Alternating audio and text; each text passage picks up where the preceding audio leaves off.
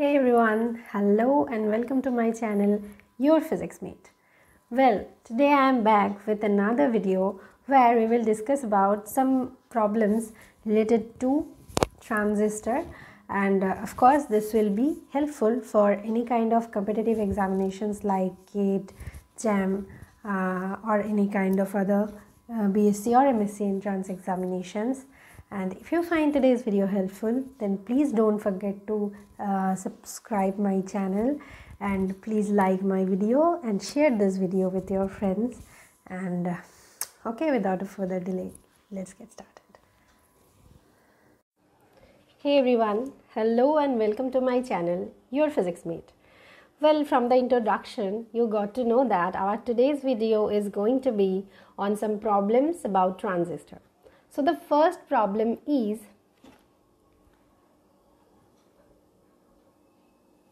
given here. Problem number 1, a transistor circuit in common emitter configuration is shown in the figure with given parameters. The value of collector current is, okay, so in the figure you can see that a particular transistor is given in common emitter configuration. The value of IE, that is emitter current, is given, which is 12 milliampere. You can see from here. And beta, that is transistor beta or current amplification ratio, is given 49. And we have 4 values of collector current, that is IC. And we need to determine this one, this IC. And the 4 options are 10.8, 11.52, 11.76, 11.88, all are in milliamperes. Okay, so we need to find the correct answer from the following. So how can we deal with such problems? First of all, to deal this kind of problems, we need to have a basic knowledge about transistor. That is, the transistor currents have 3 parts. One of them is base current, which is called IB. One of them is emitter current, which is called IE. And one of them is called collector current, which is called IC. Now, this leg is basically called base. This leg is basically called emitter. And this leg is basically called collector. So, from the transistor configuration for a transistor, always emitter current IE equals to the sum of the 2 other currents, that is IB plus IC. Right? From the figure you can also check out that IB and IC, adding these 2 currents, we can find the value of IE. Okay. So in this problem, it is given that beta is equal to 49. So what is beta? Transistor beta basically is a current amplification factor. It is given by the value of the ratio of basically IC and IB, that is IC by IB is called beta. Sometimes it also called beta DC. Anyways, so beta is equal to IC by IB, that is the ratio of the collector current and the base current. So here we already have a value of IE, that is 12 milliampere, and we need to find the value of collector current. What is the collector current? That is IC. We need to find the value of IC. So we have a equation. Suppose this is equation number 1. And we need to put the value, and we also have the value of beta, that is given in the question, which is here given here 49, right? So beta DC or beta is equal to 49. If we put this value here in equation number 1, what will you have? IE is equal to IB plus, in place of IC we can write IB into beta, that is IB beta, right? IB into beta. So yeah, IE is equal to IB plus IB into beta. So we can take a common of IB. So IB is equal to IE is equal to IB into 1 plus beta. We have the value of beta, that is 49 here, right? And we need to determine the value of IC. So if you want to determine the value of IC, first of all you need to find the value of IB, and then from this equation, that is beta is equal to IC by IB, from this equation you can find the value of IC, that is the collector current. Okay, so let us put the values here.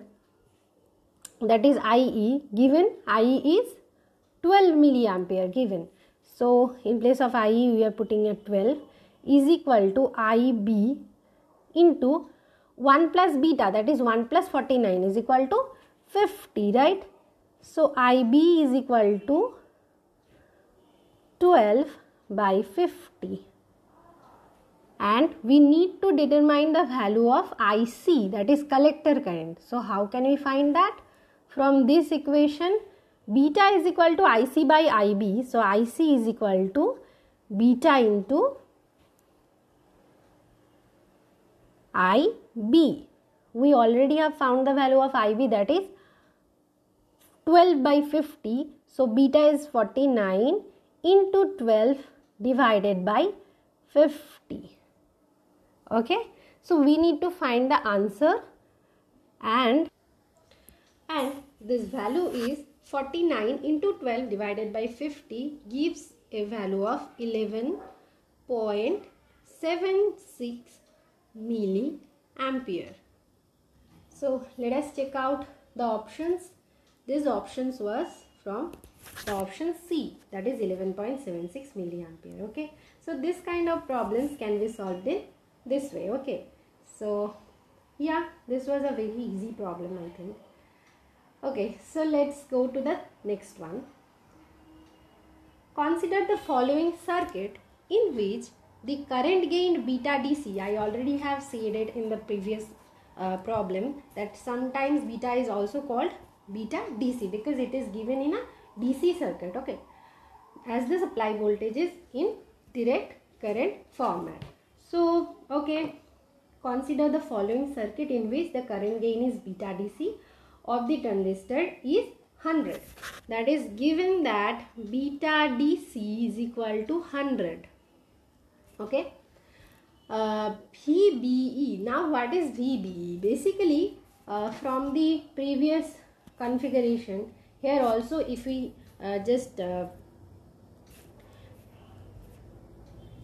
okay, from this figure we can just particularly give these points basically to point out them, right? So this leg is called the collector leg, this leg is called the base, and this one is called the emitter. We already have done it before in this previous picture also. So the same way we are just pointing out the legs. Okay, this one is the power supply. This is sometimes called VCC, as this supply leg is connected to the collector leg. So this is sometimes called VCC. So this is the power supply voltage. Okay, so this one is the collector leg, this one is the base, and this one is the emitter. So the current in this leg or current flowing through this leg is called IB. Current flowing through this leg is called IC. And okay, here we have this two currents basically, that is IB, IC. Okay, and the voltage drop in these two terminals, that is B and E. The voltage drop between these two terminals, that is base and emitter, is called VBE. Okay, and the voltage drop between these terminals C and E, that is the collector and the emitter, is called VCE. Okay, so the voltage between the two terminals, which are the collector and emitter, is called VCE, and the voltage between the two terminals base and emitter is called VBE. and in question it is given that VBE is equal to 0.7 volt. So VBE is given, that is 0.7 volt, and we need to find the value of VCE and IC. IC is the collector current and collector emitter voltage is VCE. That is, we need to find the value of IC and VCE. These two values are to be determined in this question. Okay, so let's get started and solve this question. Okay, so in this kind of question we need to apply the Kirchhoff's voltage law, that is KVL. So before applying KVL we need to go through the question once, and you can see that here we have basically two lines. One of the lines are this one, and the other line is this one, right? That is, current can flow through this circuit from this line, and current can go through this line to the ground. Okay, from the supply to the ground, current can go through two lines. Suppose this is the line number 1 and this is the line number 2. So we can apply KVL in these both lines separately. Suppose for the line number 1, the KVL can be applied in that way, that VCC, or the supply voltage, this one is the supply voltage VCC.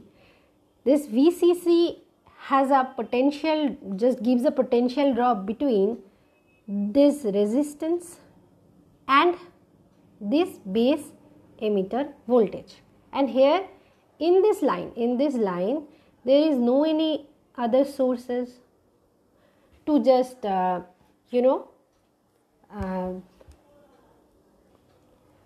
just dissipate the power. Okay, so here 20 volt is the basic VCC. Okay, so VCC is equal to, this one is IB, the current in this terminal is called IB, that is base current. So IB into 100 kilo ohm, which is the resistance of this terminal, or sometimes called a base resistance. This is 100 kilo ohm, that is 100 into 10 to the power 3 ohm.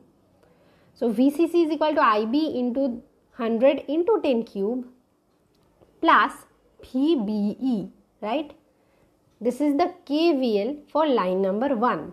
So if you solve this problem, you can find that in place of VCC we can give 20 volt. Okay, IB, we don't know what is IB, so we are just putting a IB here, into 10 to the power 5 plus VBE is 0.7 volt. So from here we can write that IB is equal to 20 minus 0.7 divided by 10 to the power 5. Okay, so this one is IB, and now IC by IB is called beta. We already have known it from the previous problem. So IC is equal to beta into IB. Beta is given in the question. What is beta? Beta is 100. So beta DC of the transistor is 100. So we are putting 100 in place of beta, into, in place of IB we can write 20 minus 0.7, that is 19.3 divided by 10 to the power 5, that is 19.3 milliampere. Okay, so IC is equal to 19.3 milliampere. One of the answer already have determined by us, that is the collector current. We already got the amount of collector current, that is IC, which is 19.3 milliampere. Now we need to find the value of VCE, that is the collector emitter voltage.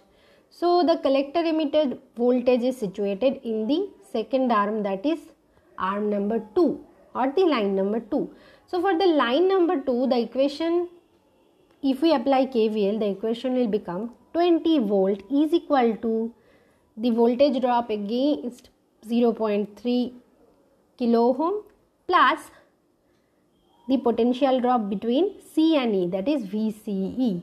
So if the current just going through this arm is IC, that is the collector current, then 20 volt will be equal to 0.3 kilo ohm into IC plus VC.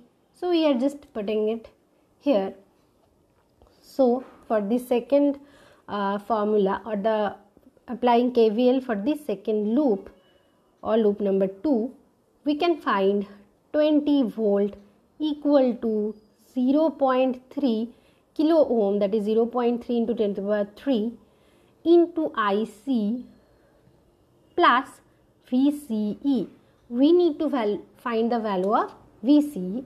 So we already have found the value of IC, that is 19.3 milliampere. So we are putting it here. 20 is equal to 0.3 into 10 to the power 3 into 19.3 milliampere, that is 19.3 into 10 to the power minus 3 plus VCE. Okay, so VCE is equal to 20 minus this one cancels out, so 20 minus 0.3 into 19.3, and this gives a value of 5.79, and 20 minus 5.79 gives a value of 14.21 volt. Okay, so the value of VCE will be 14.21 volt. Okay, so the two answers we already have determined, that is the collector current which we needed to determine from the question, that is the value of collector current IC and the collector emitter voltage VCE. We got it. In the similar manner, we also can find the value of Q point for any this type of configuration, that is Q point. How can we find Q point? Q point is basically equal to VCE IC, that is the transistor output characteristics.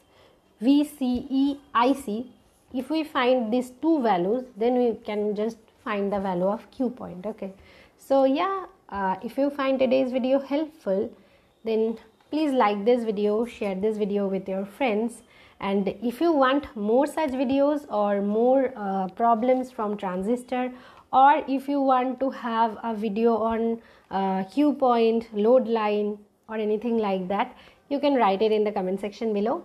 I will definitely go through it and give one more video according to your need. Okay, so yeah, I am just not doing any more examples, otherwise this video will be so much elongated and you guys will not at all like to watch it if the duration is too long. So yeah, my today's video is just with 2 problems, but if you are enjoying this kind of videos, please write it in the comment section. I will come with more problems about transistor or according to GATE IIT JAM syllabus. Okay, so yeah, thanks.